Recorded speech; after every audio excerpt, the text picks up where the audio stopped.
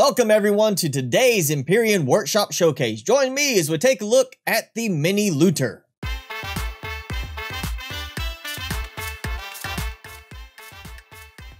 So today's design is the CV Mini Looter. It is an unlock level 25 size class 1 capital vessel coming to us from creator Michpal.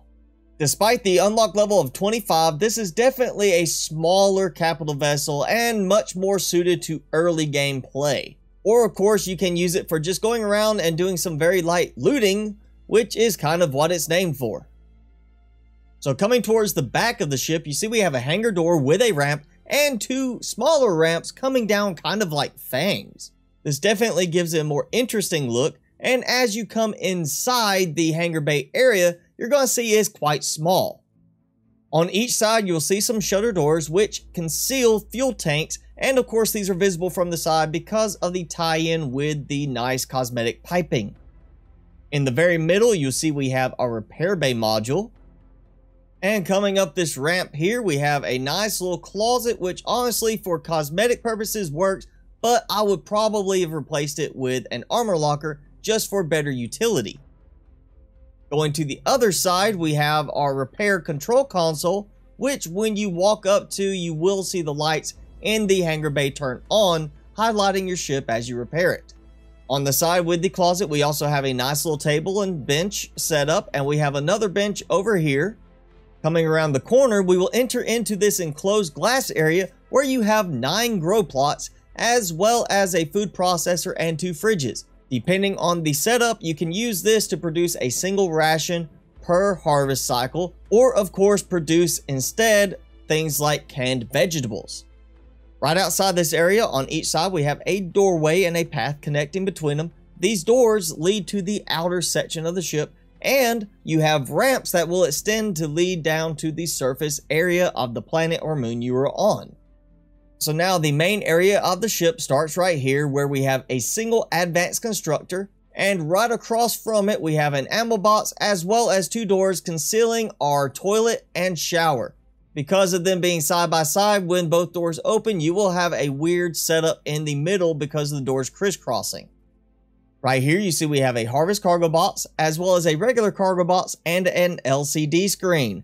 To the side here we have our O2 station and a medic station. Over here we have more cargo boxes and LCD screens as well as a repair station, an armor locker, another cargo box with an LCD screen, 2 of our medical scanners, a cargo box with no LCD screen, and 2 more medical scanners on the ceiling and wall right here. Taking the only elevator in the ship, we go up to the next level and we come out into the more cosmetic type area of the ship where it's more just for the appearance. Right here we have 2 ramps that lead up to the passenger seats and the pilot seat of the ship, and it is where the top of the elevator connects. Going up the ramp here we come to an outside access area onto the top of the ship. Here in the middle section we have a decorative console setup as well as a small lab table, and we do have some oxygen tanks over to the side. Right here you'll see some of the nice glowing pipes that feed power between the different sections of the ship, or at least the way it's supposed to look like that. Over here you see we even have a crew area, where in here we have 2 bunk beds as well as another closet. In between the glowing pipes here we do have our warp drive fuel tank, and the doors on each side lead into the engine room area where we have more glowing pipes as well as our warp drive and a generator connected into where the pipes are. Be careful about spending too much time in this area because right here there are some thrusters and that can cause some radiation and heat problems. Once again, this is the Mini Looter and it is an unlock level 25 size class 1 capital vessel. It only has 4 fuel tanks for a total capacity of 17,400 fuel, which sitting still with thrusters turned off but even weapons turned on, you still have over 42 hours of use. Just turning on the thrusters however and still sitting in place will drop your power availability down to 29 hours of use. The ship comes with 4 oxygen tanks for a total capacity of 8,000 O2 and only needs 640 to fill it up. It has 2 ventilators, but I think it really could have possibly got away with just one because of where they are placed. There is of course just the one oxygen station, one medic station, and no clone chambers. For attack and defense, the ship comes with 2 retractable cannon turrets on the underside of it, and then there are 2 retractable minigun turrets and 1 retractable rocket turret on the top. And then you have 4 drill lasers in the very front section of the ship.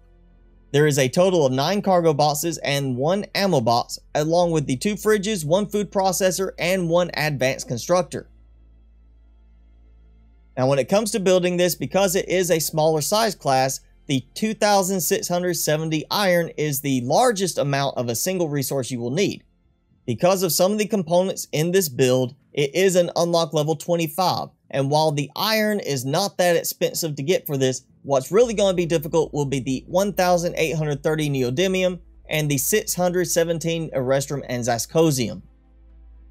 So overall, it has a really sleek look and it's very straightforward, it's very simplified, but the unlock level of 25 does give me kind of a problem with it. I think if you were going to actually try to use this in your gameplay, especially single player, you would want to change some elements out to drop that unlock level down lower, and that would allow this to become a much cheaper and easier to obtain starter capital vessel, allowing you just to get going with it and get moving out to other planets. Once again, this is the CV Mini Looter by creator Michpal, and if you would like to check it out, I will have a link in the description below. If you try it out and like it, be sure to leave a thumbs up and a nice comment on the workshop page to help Michpal out. That is it for today's video. If you enjoyed the video, be sure to leave me a like, leave me a comment below, and hit subscribe if you haven't done so already. As always, I'm your host, Mr. Spicy. Thanks so much for watching. Be sure to keep it spicy this week, and I will see you in the next video.